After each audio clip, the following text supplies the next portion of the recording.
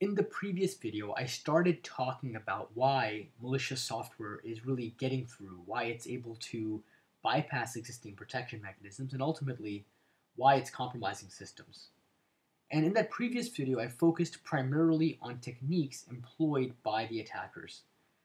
What I'd like to do in this video is briefly, and really at a mile-high level, dissect why it is that traditional anti-malware approaches aren't able to keep up with all the different threats that are out there.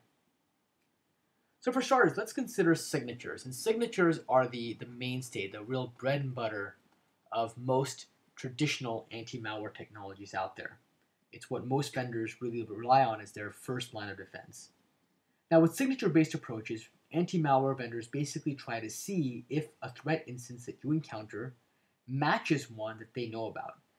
Now the challenge, as you might imagine, with signature-based approaches is that they look for either exact matches or near exact matches. And so as a result, techniques like polymorphism, and polymorphism is something that can be implemented by a packer, are able to quite easily circumvent these types of signature-based approaches.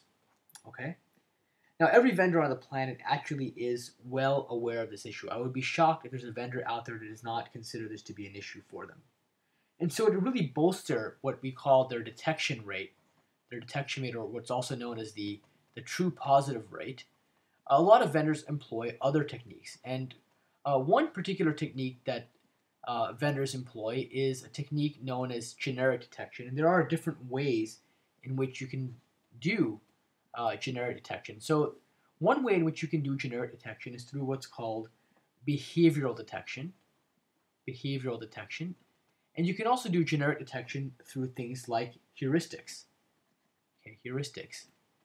Now the idea behind generic detection is that you start to look for generic indicators of maliciousness. And this is based on perhaps actual actions in the case of behavioral detections, or it can be based on general characteristics in the case of heuristic detections. Okay, and the idea is that based on these more general characteristics, maybe you can identify something that you weren't able to catch using specific techniques like signatures. And this approach, it sounds really fantastic in theory. And the reason is that behavioral or these more generic techniques are in some sense a catch-all, since they aren't restricted to any one particular set of threats that you had to know about previously. Though I do think they are a bit of a nebulous catch-all. Okay, you can put this technology on the endpoint, you can put it on a sandbox, you can have it on a sandbox running on the network, and so on. And yet, you have to ask yourself, if this approach is so great, why are organizations getting compromised left, right, and center? After all, there are organizations that have technologies running on the endpoint, right? There are technologies that run on the network, and a lot of organizations have behavioral and generic technologies that run in these different environments, okay? So it turns out that one of the major challenges with this approach is that there are a lot of legitimate software instances out there where if you just consider the actions, the underlying actions, it's hard to distinguish that legitimate software from malicious software, okay?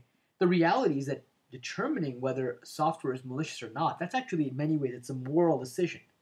And it's really a subjective one at that.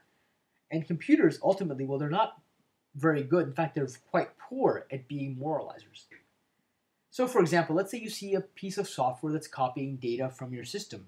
Is that software bad? Well, it could be backup software. Or maybe you're uploading an attachment or sharing a file with a colleague. There are legitimate cases in which you might exfiltrate data from your own system. Likewise, what if you see that there is software running on your system that allows a third party to access your system remotely? Is that software malicious? Well, again, it could be a legitimate piece of software that facilitates technical support. And there are, again, legitimate software applications that do this sort of thing. And this list actually goes on and on and on.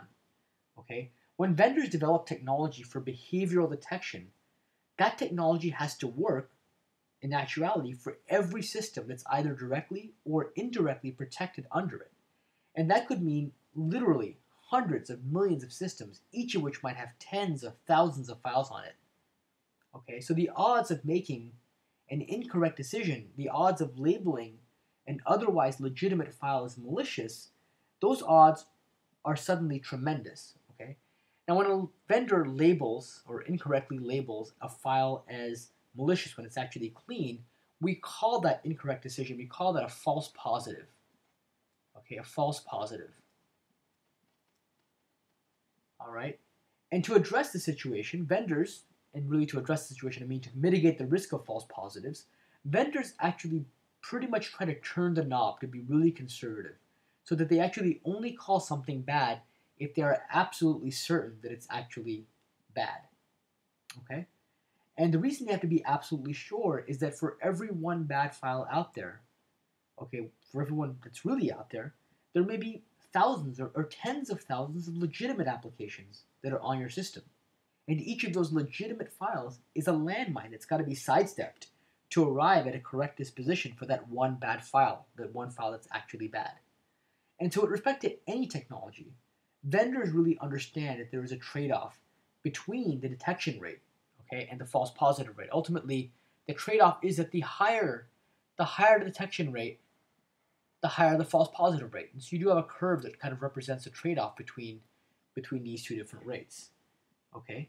And that makes sense. If you're aggressive, you'll catch more threats, but you're also likely to have some innocent casualties as well. So to keep the false positive rate in check and to really kind of keep it at a reasonable level, when you're using behavioral or generic technologies, as I mentioned earlier, vendors really turn the knob towards being more conservative. Effectively, what they're doing is they're titrating. They're kind of watering down their capabilities so that they don't make a mistake. But that, in turn, significantly harms the true positive detection rate. If you lower the false positive rate, if you bring that down, you're also going to be lowering the true positive rate or detection rate. Okay? And attackers know this. They're very well aware of it. And they realize that it won't take a lot to circumvent these behavioral technologies. It might take a modicum of extra effort. Maybe they have to throw in a few, clean-looking actions or maybe a few clean-looking characteristics so that they reduce the confidence of the vendor in making a determination that the file is bad. But that might be just enough to avoid getting detected. They could also take their malware and maybe make it a little bit less overt about its aim. Maybe they can not have it work as fast, or maybe they can put it to sleep for certain periods of time. These are all techniques that malware authors use to circumvent behavioral technologies. Now, I do want to stress here that this is all a very, very high-level overview. Okay? There are a lot of details and nuances that I am glossing over. But I think that the main point still remains. And ultimately, techniques that are in play today, they are far from a panacea. They are not a silver bullet. They have limitations, and that's why threats are continuing to get through.